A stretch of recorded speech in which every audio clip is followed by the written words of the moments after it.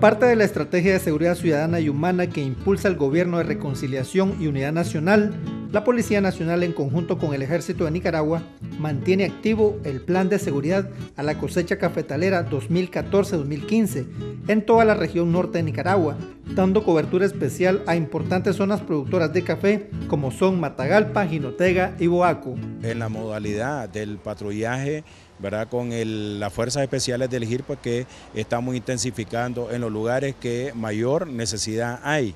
Y estamos hablando de aproximadamente 80 fincas priorizadas a las que nosotros estamos dando atención. Realmente hay que reconocer esa labor que la policía en el resguardo de valores, conjunto con el ejército, han demostrado mucha eficiencia. La principal acción policial es resguardar las fincas y haciendas productoras del grano de oro, realizando patrullajes, vigilancia permanente y otras medidas necesarias para controlar la situación operativa en el campo, previniendo delitos que puedan perjudicar la economía nacional. Hemos venido reuniendo con los productores por cada sector, ¿verdad?, para darles a conocer el plan de cobertura y aseguramiento de la cosecha cafetalera a llevarse a cabo en nuestro departamento.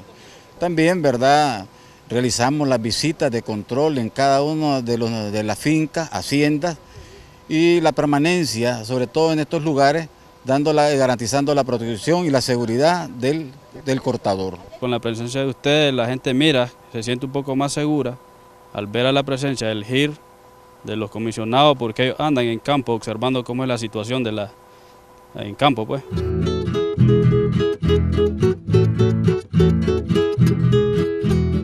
La Dirección de Seguridad en el Campo, en conjunto con las delegaciones policiales de estos 3 departamentos, realizan giras sistemáticas de trabajo para supervisar la ejecución del plan de aseguramiento a la cosecha cafetalera en toda la zona norte del país. Nosotros año con año le prestamos mucha importancia, porque todo lo que es producción de alimentos, producción que desarrolla a nuestro país, nosotros estamos al frente para aplicar las medidas de seguridad que sean posibles, ¿verdad? Todas aquellas medidas de seguridad para sacar adelante la cosecha cafetalera. Siempre el ejército y la policía están al lado de nosotros, nos proporcionan un apoyo invaluable, o sea que no tiene precio, y nos da la seguridad en todo.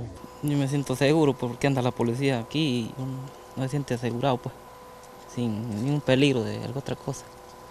Y que andan vigilando pues la zona, recorriendo, patrullando.